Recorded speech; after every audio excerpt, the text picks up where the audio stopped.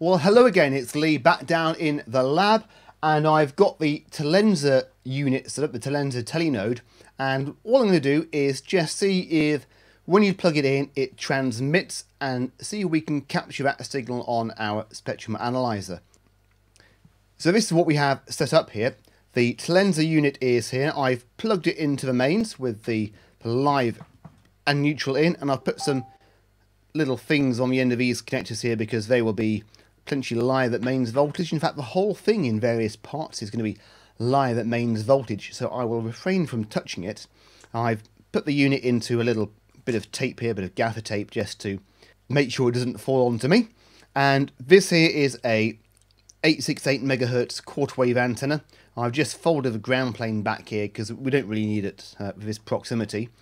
So we should transmit from here, and we should receive here. If it transmits anything, it might not. It might be looking for a base station to transmit to first, or to receive first rather, before it transmits itself. But we don't know until we plug it in. I mean, for all I know, it might just go up in a puff of smoke when we plug it in just a minute, which would be an exciting video, wouldn't it? Okay, so I'm going to plug this this light in. This is the LED light which we saw on the Harvard Engineering video. It's a bit rattly, which is a bit disturbing. So I'll put the neutral in here. So the neutral is common, just with the supply. And yes, it isn't plugged. I'll shove that in there, like that. And then the red wire here, this is the output from the relay in this device here. So I'll put the live into there like that. Oh, didn't go in very well, did it? Try it again. There we are. Okay. And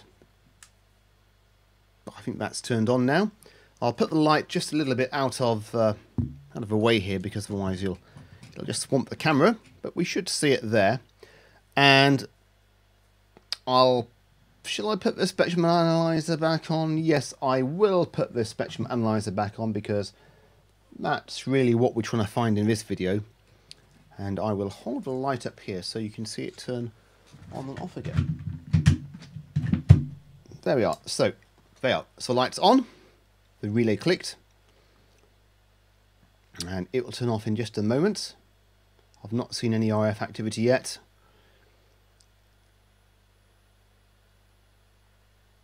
Look into the light. And in just a moment it should click off. You can hear the latching relay click. And I'll just flip back to the Telensa box. There, you can see there's little lights flashing there. So it's definitely doing something. Back over here now. We didn't miss anything down here, which is good. And the relay has clicked and the light is now off. So presumably it's going through some kind of test routine here, which is fine.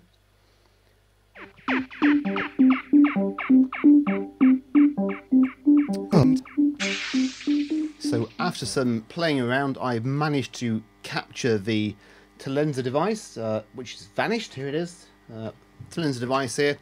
I managed to catch it transmitting. It transmits about 2 minutes and 10 seconds after power on, and it's a very short transmission. A bit like the Harvard Engineering device, it transmits a very short burst just to say, I'm here, and presumably wait for something to talk back to it. So you can see it here on the screen. This is the peak here, which is what's about minus, just in the minus 60 dBm, and that is with my quarter wave reference antenna right next to the Telensa device. The spectrum here you can see is a lot quieter than it was on the previous trace attempts, and that's because I ended up encapsulating the whole device in a bit of RF shielding here just to get that noise down. But there it is. It transmits. It's, as we expected, very low power transmission. And we can see it live here. There we are, and that's the transmission there. And that's about it really. There are a couple of other odd looking transmissions, but there's here they are there. They're very, very tiny, and you can't really make it out even on the SDR here. as they are very, very low indeed. But there we are, that's it. It is about 868.3 megahertz, and it transmits that tiny little bit, which I've lost again now. Where's it gone? Here it is. There it is there. But that's all you get. But at least we've seen it transmit now, so we know it's alive and it does something, which is a bit of an achievement, I suppose. However, in the process, I managed to blow up my RTL SDR here because, well, as we said, that the whole parts of the Telensa device are live at mains voltage, and unfortunately, my reference antenna was not insulated, and it brushed against something that was alive, and all the power went down. Thank goodness for RCDs, and I suspect this is now died, but I'll probably be able to fix it, or you know, they're cheap enough, I'll just buy another one for Christmas. What I'll do now is I will attach the little bit of RF cable, which I've lost somewhere in the pile of bits and pieces, onto the Telensa device, and we will do an antenna test and see what the antenna's like. If, of course, this is not dead. If it is dead, I will use one of my other SDRs here, and we'll just use that, and I'll have to adjust results because we want to compare it, of course, with the Harvard engineering device and see what the difference in the antenna actually is going to be. So I'm going to do that now, and I'll be right back. I have attached the antennas that will be tested very soon to some little Lego platforms using the ubiquitous double-sided sticky pads and a couple of zip ties just to make sure it doesn't move. This is the Harvard engineering antenna, and I changed the cable as well on the end just to make sure it matches the cable with the Telensa antenna, which has also been attached to a Lego platform with some double-sided sticky pads and some cable ties here. And all that happens is that these will attach to the top of the platform here, and the Lego platform will rotate these 360 degrees from sort of here right way around the platform to the other side, and then every 2 degrees the SDR receiver, which appears to have survived its little 240 volt encounter, will take a reading, and then we'll plot that reading on a polar chart, and we'll be able to see what the radiation pattern of the antenna is. This has already been done for this antenna here. It is pretty much uniformly circular, so it is this is an omnidirectional antenna. Despite what some people might claim, this is absolutely omnidirectional, and we are expecting this to be exactly the same as well. Only what I'll do this time as well, I will do 2 sweeps for both antennas. One sweep in with the transmit source being vertically polarized, and one sweep with the transmit source being horizontally polarized, and that will give us an idea of whether this antenna here is horizontally, vertically, or mixed polarization. I'm going to go and get that all plugged in now, and I will video the turntable going around and taking the readings, and then we'll make those polar chart plots and we'll see what we get. So we have set up the Harvard engineering antenna on the Lego turntable. It's connected to a Linux receiver with the SDR, and there is, at the other side of the room, through the door, there is a transmitter there which transmits a simple carrier wave at 869 megahertz, and that's received by this end here. And what we do is we take a signal strength reading, receive signal strength reading, and then rotate the antenna 2 degrees, and then take another reading, and we just keep doing that until it's been through 360 degrees. And then we'll change the polarization of the transmitter to horizontal. It's currently vertical, and we'll see what difference we get. And then we'll do exactly the same thing, but for this antenna here, which is of course the antenna from the Telensa unit. So here we go. I will exit the room whilst this operates, so I don't, my body doesn't affect the characteristics of the antenna at all.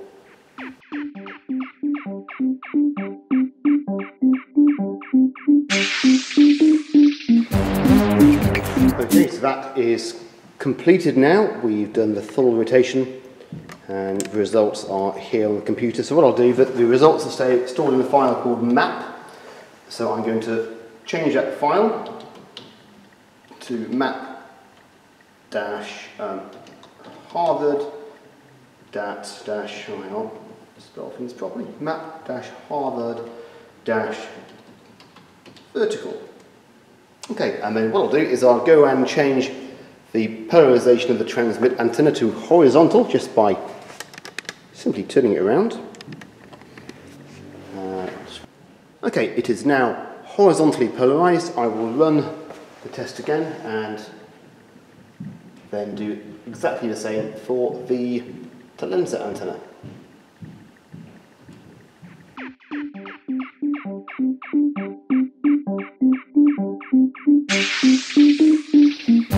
Okay, and that's completed now, so I will transfer those results to another machine and we will take a look at them a bit later. But first, of course, I've got to do the same test for the Telensa antenna. So I will swap over the antennas now. It's very easy to do on the Telensa antenna. We're going to put it with that bit there facing forwards. That is what the claim is. That is the direction of highest gain there. So the main lobe should be pointing out here. So we'll put that in first, and then we can see if that's true on our results when we process those. A little less slack there, maybe. Okay, that's ready. I will just change the memory card in the camera, and off we go.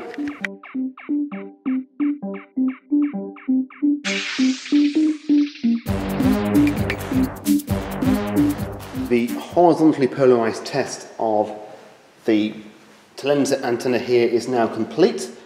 The transmitter is now vertically polarized. The basement is quite chilly, so I will start this test of the Telensa antenna with vertically polarized transmitted signal, and then I will leave the room and let it be, and then come back, get the results, and we'll see what it looks like on the plot.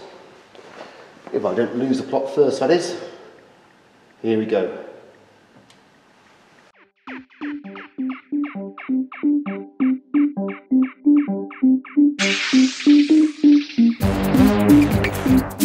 Okay, so that is the final test complete. We have now tested the Harvard Engineering antenna with both vertical and horizontally polarized transmitters, and we've tested the Telensa antenna with both horizontally and vertically polarized transmitters. I will take those files and go away and stick it onto Excel. I'll be right back with the results. The results are in, and I've plotted them onto a polar chart on Excel, and you can see it right now. So these are the 4 columns here with the results. That is the number of degrees that have been rotated, so the antenna's pointing here on the left hand side. The acronyms at the top here, that is Harvard horizontal polarized, Harvard vertical polarized, Telensa horizontal and Telensa vertically polarized, and these are the actual figures that have come in from the receiver. So we see some interesting plots here. This is a picture of the Telensa antenna. This is how it is oriented, so you can quite easily see where the well, it's different to see because it's omnidirectional, but you can quite easily see the pattern with relation to the antenna, and therefore, of course, the antenna characteristics. There were a few outliers, so there's some outliers here. Look, for just for some reason you suddenly get a what's this? Almost a just under a dB difference here. Some of them were like a whole decibel difference. I've removed those, and all I did is I averaged the reading before and reading after that outlier. There could be a few reasons for those outliers. It could be a quirk of the software-defined radio, because I'm only doing quite a small average of received signal over that time. It could be a quirk in the transmitter, or possibly a dodgy cable as well. Just when it goes to a certain orientation, maybe it's a slightly dodgy connection, but I wouldn't have thought so because all the other readings are absolutely fine. So those outliers are just quirks and nothing significant. When there's a slightly more interesting sort of outliers, like around about here, I've left those in there because they could be interesting to look at. But what we have here is the first, let's look at the Harvard antenna, because we've seen those before, haven't we? This is the Harvard antenna vertical plot here. And as you see, it is omnidirectional, and it looks absolutely fine. There is it's about neg 23 dB also around the plot here, and that's pretty decent, and is what you'd expect for a monopole quarter wave vertical ground plane antenna. Absolutely fantastic. When the polarization was switched to horizontal, you see there is a significant drop here. So that's gone from like neg 23.6 to neg 25. So that's about nearly 5 dBs drop. Down here it is neg 28 to neg 23.6. So 3 and a bit dB drop there. Quite a significant drop here, which is interesting. So from neg 30 up to neg 23, so that's about 6 dB. You'd normally expect about 3, maybe 3.5 dB drop when you switch the polarization from horizontal to vertical, and when the other side is different polarization.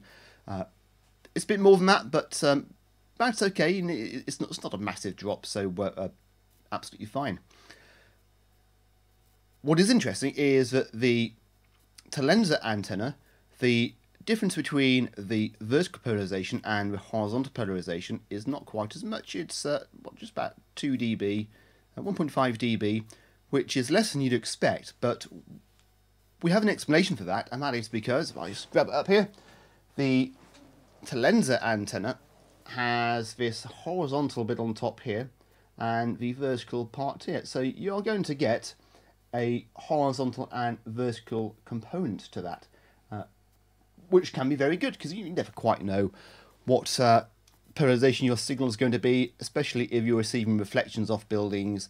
That could change the polarization. So that's quite a nice thing to have, but generally you'd expect it to be vertically polarized. So it would be more efficient to have a vertically polarized antenna like the Harvard engineering antenna here, which has a fairly good response there.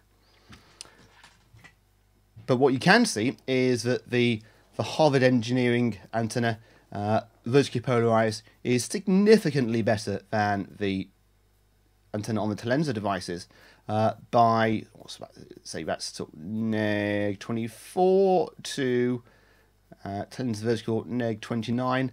That's quite a significant difference, that is. So that's quite a few dB that you're missing there, because the Telensa antenna it's a small, low-profile antenna, and when you make antennas smaller than they should be, it's going to be a compromise, and you're going to lose out on some of that gain, which is a perfectly normal thing.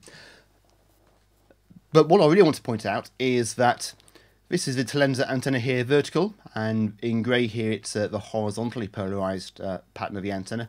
They are, in both polarizations, omnidirectional antennas. This is the direction here from that little slot there that the claim is that is the directionality of the antenna. That's where it has most forward gain. There's that tiny slot there in the antenna. It makes no electrical significance at all, and clearly you can see here there's no response change in the antenna at all, really. There's a little bit of a quirk up here. That could be because the relay's in the way here, and it's vertically polarized, so that relay, it could just be the big relay coil there, which is going to disrupt the signal here. And you see, as soon as you're out of the way of the relay coil and up here, it's looking a lot more sensible.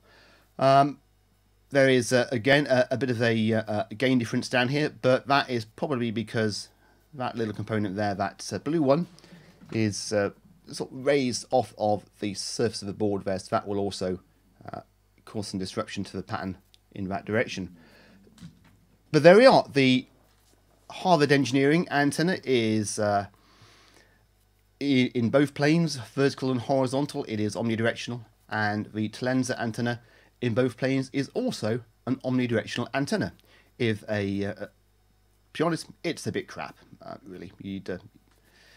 Why they didn't just stick a bit of wire in and make it a vertical antenna, as they do on some of their devices. It is, I'm not really sure. Presumably they wanted just to have this nice low profile dome here on top of the lamppost because, well, you know, it's I guess it's a bit less sticky uppy looking, but it's fine considering these lampposts are going to be typically in fairly urban areas. The base station's not going to be very far away, and so you're not really going to worry about those few dBs of signal gain there, especially when they have a receiver amplifier on board, which is going to make up for some of that if it increases the noise floor. But that's fine because it's a good receiver. So there we are. That is the plots of polar plots of both those antennas in both horizontal and vertical planes, and as expected, there is it's interesting to look at, but there's not much to see, and the antenna is definitely not directional. To those people who are claiming that it is directional, I would challenge you to prove that, and you can prove it either by running a test such as the test I've run here, just plotting the antenna patterns, or maybe you can prove it with some science and maths and engineering. Only of course you can't, because it is a lie. The antenna is not directional in any way, shape or form, at least on the azimuth. On the vertical plane there will be some directionality because it is essentially a monopole antenna, and so it's going to have that, oh, I've got a thing here, that'll do, that sort of kind of donut shape like that, so you'll get a good response around here, but in the air at the top and at the bottom here there'll be quite a poor response, and you'll see much lower signals if you're transmitting from the top or transmitting from the bottom, because of course you don't want your signal to go up into the sky, because that's not where things are. You want your signal to go horizontal here on the azimuth plane. So yeah, that's it. That concludes the test of those antennas. I hope you found it interesting. I'm going to be testing some other antennas that I find around. These ones will actually be directional, like the ones I've tested and shown in this exact same way in some previous videos, but possibly slightly more quirky antennas.